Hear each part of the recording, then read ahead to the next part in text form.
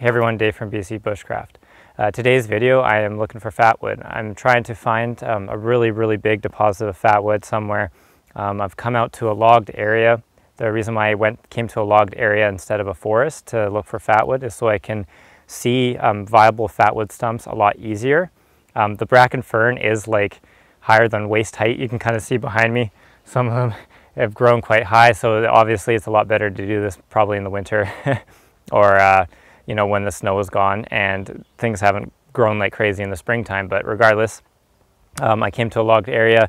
I'm going to kind of trek through it and look for some good stumps that might contain fatwood. The tree that I'm looking for, I'm on Vancouver Island, so Pacific Northwest. A lot of Douglas fir fatwood in this region. It's all over the place, all over the forests, everywhere you can think of. And that's my main goal, is to look for that stuff. So there are some pine fatwood, and this bee is just all over me. Anyways, you can obviously find pine fatwood and maybe, I don't know, larch. There's some other trees that can produce fatwood in its lifetime. But I'm searching for Douglas fir fatwood. The difference in it, it's got a red tinge to it. It doesn't have the yellow tinge to it that a typical pine fatwood would have. So the stumps that I'm going to be looking in, they're going to be kind of rotting around the outside. They will be like kind of red, dusty-ish looking when you break it apart. And on the center of it, there should be a column of fatwood. That's what I'm looking for. You know, the heartwood of the Douglas fir tree, basically where all the resin ends up collecting when a tree is like dead or broken off or something's happened to it in its life, and then all the resin has kind of settled in the heartwood down towards the bottom of the stump. That's how fatwood is kind of formed, I believe, something like that, along those lines. Anyways, it's highly rot resistant, so the outer stump will rot away before that center column of fatwood will even become close to decaying. So the best way to look is to look for a stump and see like kind of a spire or a pillar or something sticking out of that stump. Most likely you got yourself some fatwood. And like I said, I'm looking for Douglas fir fatwood. You can find pine, you get pine stumps, you'll get fatwood in there too. So depending on where you live, it might be different trees. Maybe you might not even have a tree that produces fatwood. So this video doesn't pertain to you guys, but regardless, I'm in a logged area and trying to get a vantage point and just look and see if I can find any viable stumps that will give me a nice piece of fatwood. I'm looking for, you know, a thick column of it today. And so yeah, I hope you guys enjoy the video, and hopefully we find some good fatwood out there.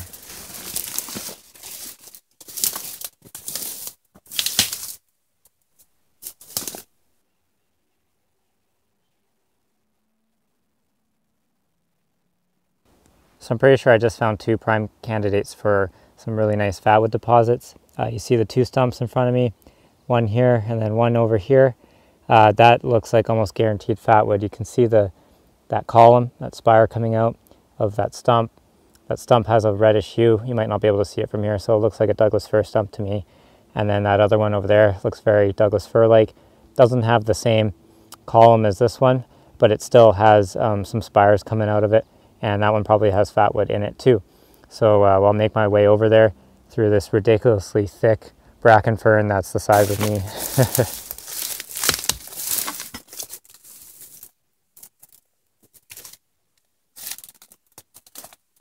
All right, so here you go. Here's a close-up of the stump. Let me just get myself organized. So in here you can see all the crumbly, reddish looking wood that I'm telling you guys about. You know, this is just so typical of a Douglas fir, really typical of a Douglas fir stump. So that's one sign. And then this guy, I've already just taken a slice. That is all fatwood. This whole thing, that's solid, right? Come down here. This stuff is all rotted, totally rotted out. So I would assume that that column of fatwood goes there all the way down to the bottom of this stump. This stump is really big, so I don't need to collect all of it.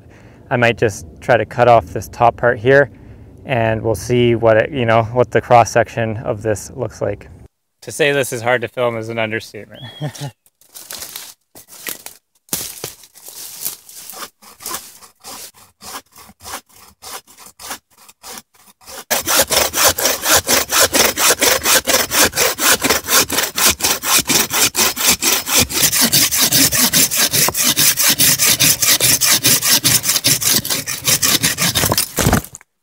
Whew. Check it out. Look how big that thing is. I mean, the center's not, this part's a little bit rotten. And I don't have my mic plugged in right now, but whatever. That's a full solid piece of Fatwood. And this is just the top, the very top that you saw me cut off. You know, not too much more. And that's a really, really, like, this will last you forever. I mean, you don't need this much Fatwood. I'll probably give it away to people and stuff like that. But still, this is super, super awesome. If you want to find large amounts of Fatwood, go to logged areas, look for stumps like the one I just showed you, and just take a saw or an axe and have at her. I would suggest not destroying that whole big stump because, you know, it's a big ecosystem of ants. There's ants all over, crawling all over this. So if you do find a really big stump like that, don't ruin it all. You know, just take what you need. I just took like the top part that's sticking up. I didn't have to destroy the stump too much to get what I needed from nature. Well, I thought I might as well try and light some of this on fire, hey? Since we collected it and all. Get some shavings off of the flat part. See how red that is? That's the Douglas fir Fatwood compared to your usual pine Fatwood or whatever you find in the stores. All right.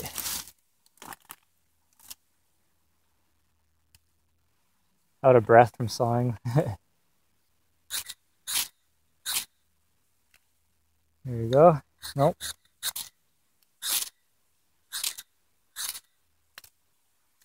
There we go.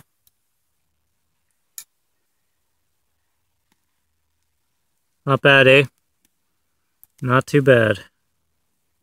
Anyways, this is Dave from BC Bushcraft. I hope you like this video. Stay tuned for more bushcraft type videos and, you know, all that good stuff. So until next video, I hope you guys have a great day.